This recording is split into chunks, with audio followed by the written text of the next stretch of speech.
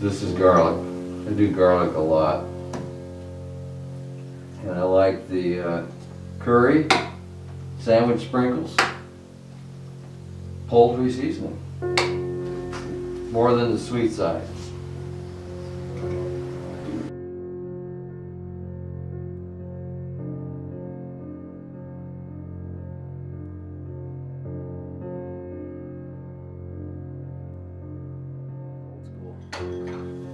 So I have a piece of canvas here, so everything I do to it, the energy is in the canvas. Let's see if that's wet. Yeah. I probably should frame this paper.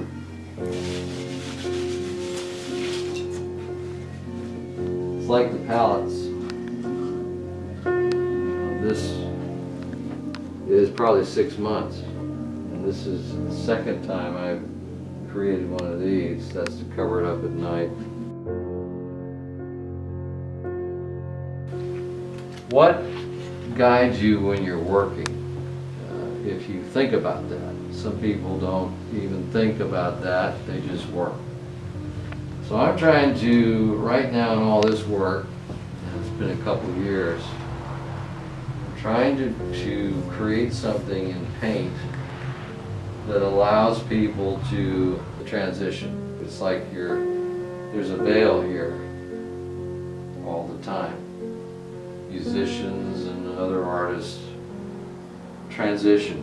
You're stepping into that transcendent part that I believe that's where you go when you're all done here. But you can get there, and when I'm painting, I'm there. I'm moving back and forth. Some days are better than others, but that's the veil. So if you can actually, you can do it with realistic work, it's a little harder, but you go into the work.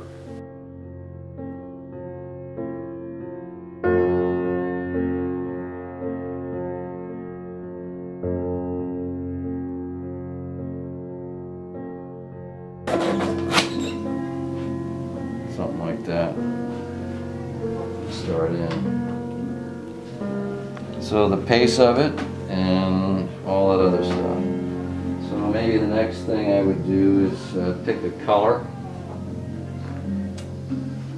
So I either look at what's on here. Maybe I'll just take a little red.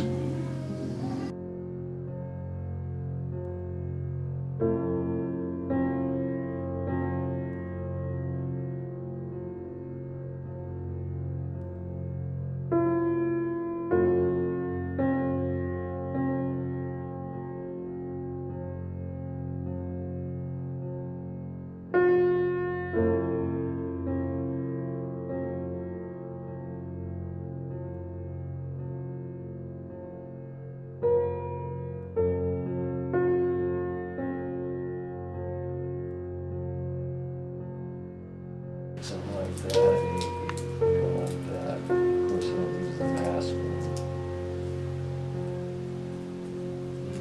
Wabi Sabi is the other strong draw for me. And it's process, accident, chance, imperfection, and then moving with that. So again, this is one I read and reread. This is maybe 10 years. So when you get older, you pick a few things you like that seem to move you, and that's what you do. You're not reading novels and novels and novels. It's things that are affecting you deeply. So it's these two things. So again, it's Wabi Sabi. So these two right now, this is 1995, this whole batch. So I'm looking at that and I'm thinking, how am I going to incorporate this, or am I in the new work? And I used to have that. I used to have work that was older around to give me ideas. So we go over here, and of course I collect things. This is my bread collection.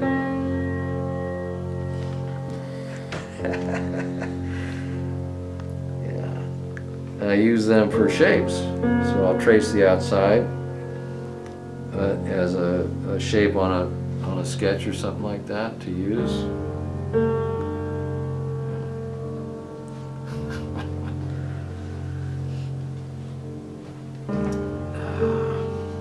Oh, this is one of the things I use to take paint off.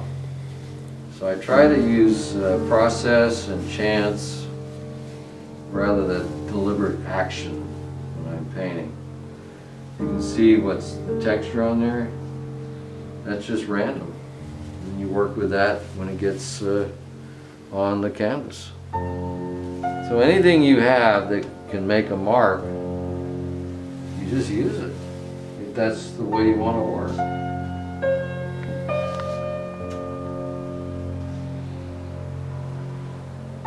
Use these mostly to clean wood that I use sometimes. I also use this. I just roll it on there. If I got paint on there, I just roll it on there to work with it. So I don't think about, oh, I see this and I'm going to paint it. It's a dance with the paint. And there's a rhythm, you know, all the stuff. It was the incense, the music to get you going. And it doesn't have to be that long, but it can still take you a couple months to finish the work, or it's never finished because it doesn't feel right.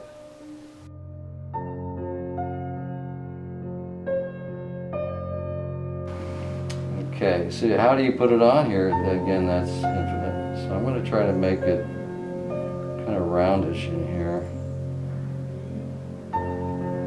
If you think about it, it's not going to work. So there it is. Okay, so I'm going to, I have a lot of options with this, but you don't sit here and think about it. There's a lot of moisture on there. You can get down there and see where it is. And so I was saying I don't really want to go in there, but I'm going to go ahead and do it right in here. Okay, that's pretty wet, so let's see what happens.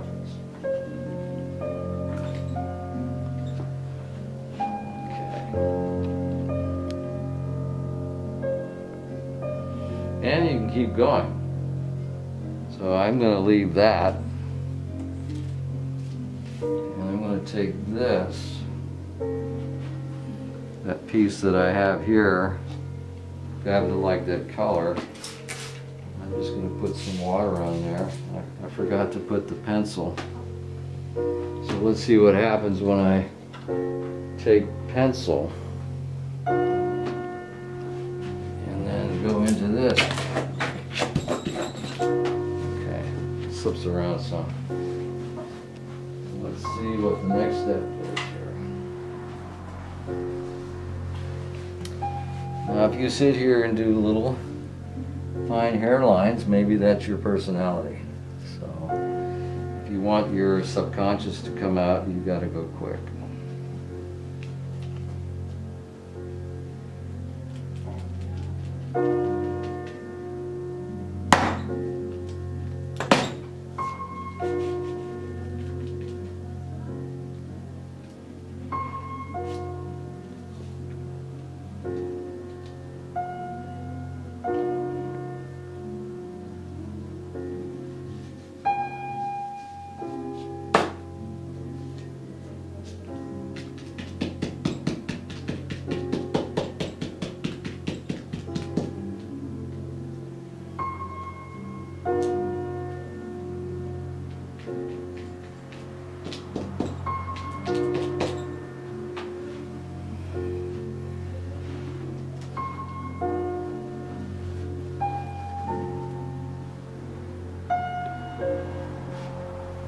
And you can stop anytime because you can always do more.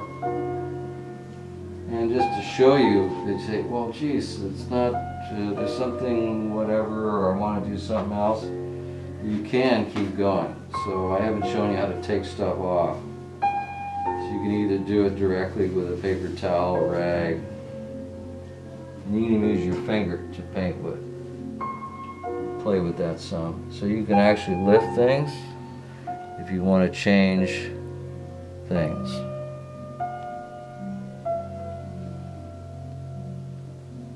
And I'm a landscape painter, so I'm already seeing something where this could be water in here, behind that. And let's say it was not what you wanted. You say right off the top, oh, I don't even, that shape, I don't like that shape. Well, like I said, this is technique, so I'm kind of working with it, but I'm not. So you could put this on here. And even that's going to take something off, but you can just gently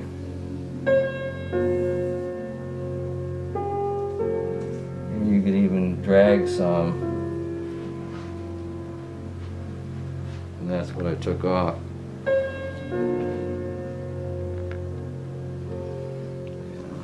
And somebody might say, well, what are you doing? Well, I'm just doing something, and then I'm reacting to it after it's done.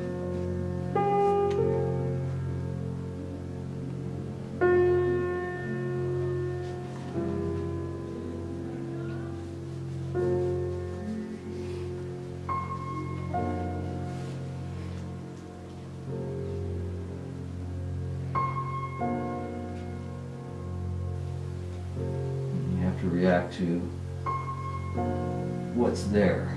You can't just have an idea, well, you gotta know how to make the shapes and whatever marks you're doing based on what the technique is. So it takes a long time to figure that out. How does paint react?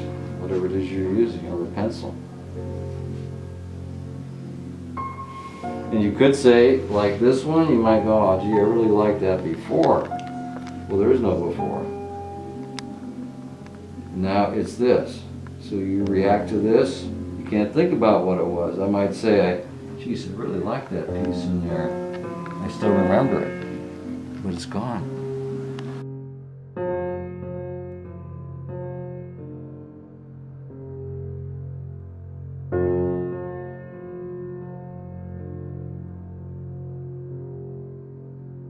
It's not my vision, it's your vision.